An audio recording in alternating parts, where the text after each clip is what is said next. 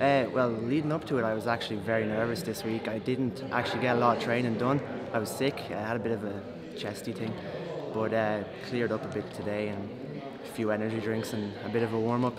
Came in. It was a really good match. Eric was actually talking a bit in the match. I don't know if you could hear it in the video, but it was funny. Like, he was saying afterwards we should go for a drink. You know, a bit more weight on my shoulders because the way it was marketed, you know, the pride of Gorey and all. But I feel like I got a lot of attacks off.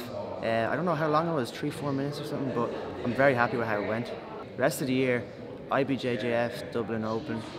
Kind of thinking I might go to Paris and do the IBJJF there as well, and then a lot more GAMA shows as well, hopefully.